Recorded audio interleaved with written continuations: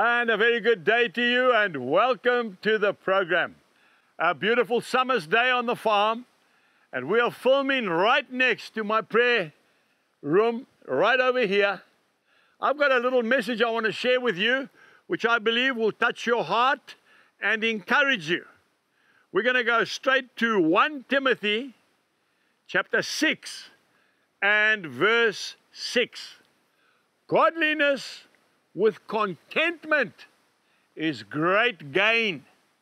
Are you content today with your lot in life? You say, no, I'm not really.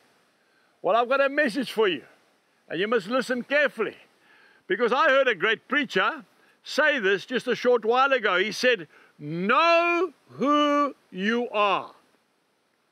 Accept who you are and be who you are. One of the greatest freedoms that ever came into my life was when I met Jesus Christ as my Savior. You see, up until then, I was always trying to please everybody, trying to find favor from people. But when I met Jesus Christ, then I knew who I was. And I accepted who I was. And I am living who I am meant to be. No one is perfect, okay? But I want to say to you on the same breath that God does not create junk. The Lord made you and me in His own image. Therefore, Philippians chapter 4 verse 13, I can do all things through Christ Jesus who strengthens me. When I became a Christian, within 3 months, I was preaching the gospel. And the people were very gracious to me in that church. Because I think half of it was maybe heresy and apostasy. But it was done in love. And that's why they loved me.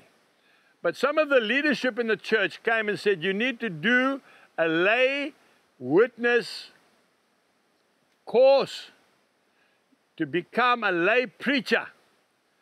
Okay? And then one of the old men in the church, also a preacher, came up and said, leave him. Leave him alone. Don't let him do that course because you'll ruin him. Ruin what? I don't really know. But that's what he said. Let him be who he is. Charles Haddon Spurgeon was one of the greatest preachers that has ever lived. That is a fact. At the age of 21 years old, they built the London Tabernacle Metropolitan Church for him. It could seat 10,000 people. He was 21. He never went to Bible college. He spoke with a very strong country accent, English accent. But he found his gifting and his calling. He was a preacher. And people came to Christ by the multitude. You and I need to find out what it is that God wants us to do. And that's what brings us peace, joy, fulfillment in life. Some people are chasing,